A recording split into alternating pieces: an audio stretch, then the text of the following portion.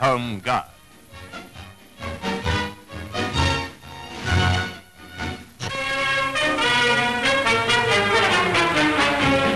Following the newsreel pictures of the freeing of Tunis, film showing the Allies' capture of Bizerta has reached us. First, flying with the Royal Air Force over the town, which lies on both sides of a canal leading from the sea to the lake. Bizerta, naval base and Axis stronghold, was at one time expected to put up a stiff defense, but everyone knows how the Germans cracked when the final blow was struck.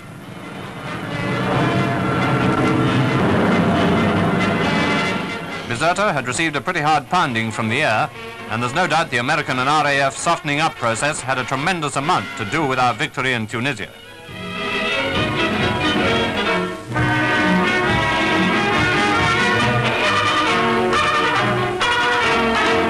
Here's the scene as American troops proceeded with the cleaning up of the city, where snipers and small pockets of resistance had to be blotted out.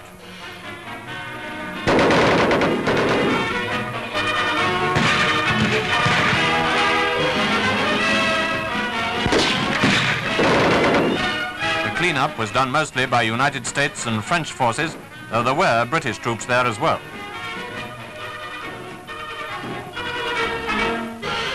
And the now familiar sight of more prisoners coming in. The American Second Corps took them by tens of thousands, and the French, who have been so long out of the picture, must have been feeling pretty good as they marched the Boche into captivity.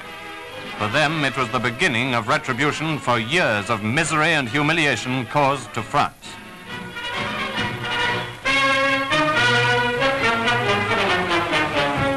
A number of generals were roped in here, surrendering to the American Second Corps.